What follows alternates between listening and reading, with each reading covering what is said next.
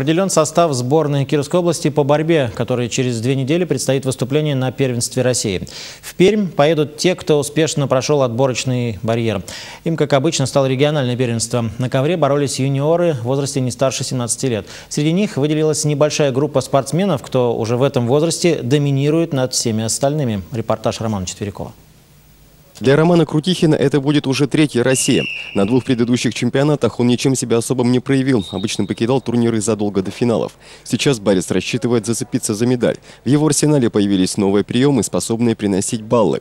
На областном первенстве Крутихин их набрал немало. Сегодня он один из лидеров в юниорском возрасте. Правда, заслуженные победы в основном приходят на областном и окружном уровне. Силы не хватало, физических каких-то данных не хватало, техники также не хватало. Все равно, там, как я говорил, что неопытный. И нужно все равно было набраться, и лучше было пробороться.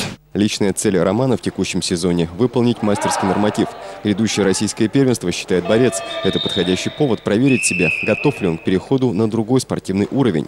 Вместе с Крутихиным к выступлению в Перми готовятся еще 3 кировчан. Задача тренеров в оставшиеся 2 недели – подвести ребят к оптимальной форме. Если человек подустал, дать ему отдохнуть. Если у кого-то, может, немножечко не хватает выносливости, дать ему возможность последнюю неделю-2 эту выносливость повысить, побегать, кроссы и так далее.